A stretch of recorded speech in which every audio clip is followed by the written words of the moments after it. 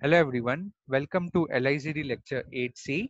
Today we are going to discuss and derive the expression for the closed loop input impedance for a non-inverting amplifier. So let us start with the equivalent circuit of the op-amp. So this is my equivalent circuit of the op-amp having input and outputs ports. So here is my input impedance, my output impedance, and my voltage dependent source. So this equivalent circuit is embedded inside the symbol.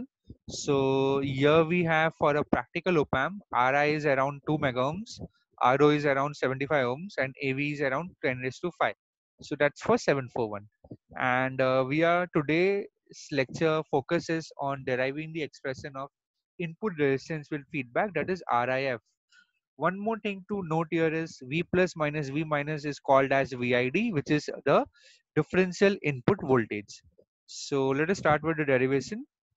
So this is my input resistance with feedback derivation. So that is RIF. So what is RIF? RIF is looking into this non-inverting terminals where the input is applied.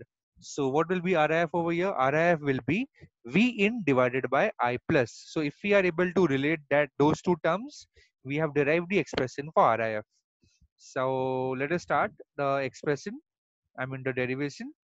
Yeah. So from the one, let me just minimize slightly. Yeah.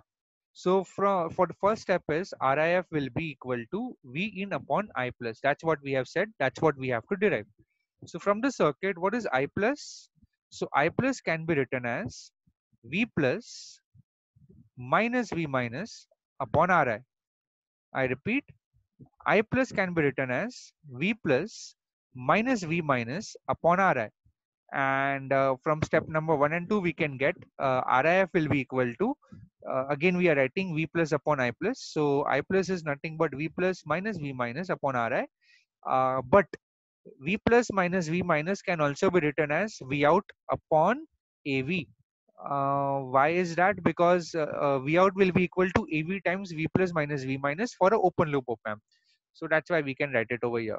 Let me check whether I have that over here. Yeah, here it is. So V out is equal to AV times V plus minus V minus. So hence we get this term.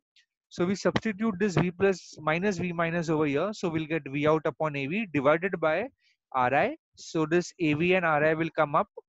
But also we know that V out upon V in is nothing but my AVF. And so V out upon V in will be what is AVF? AVF we have derived, that is the closed loop gain with feedback. That is coming around as AV upon 1 plus AV into K, where K is this R1 upon R1 plus RF. So that's what we got over here. V out upon V in is given by AV upon 1 plus KAV. We substitute these values over here. Let me just maximize a little. Yeah.